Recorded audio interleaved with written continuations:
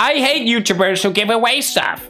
I'm gonna give you $1,000 if you're ready to pretend you didn't saw that. Oh, shit. This brought up some controversy. Well, I know I had the right opinion. I don't even know why I'm discussing it.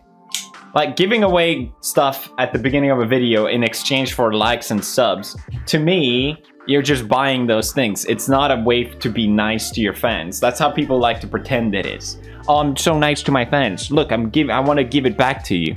If you wanted to do that, you could just do that without asking for anything in return. Isn't that the point of giving something back?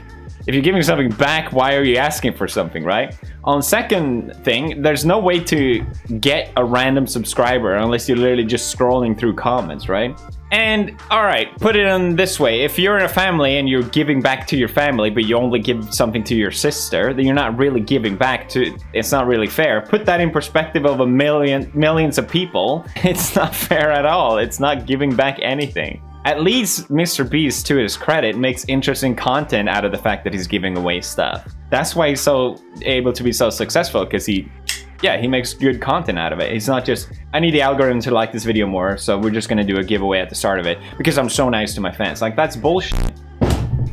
Anyone who's a YouTuber knows that is bullshit. You're either you're either dumb or delusional, if you think otherwise. So no, I wasn't dogging on Mr. Beast. I'm just sick of seeing giveaways at the start of videos because it's bullshit. I receive a bunch of growth and money. You receive nothing because no one wins anything in giveaways. Get out of here.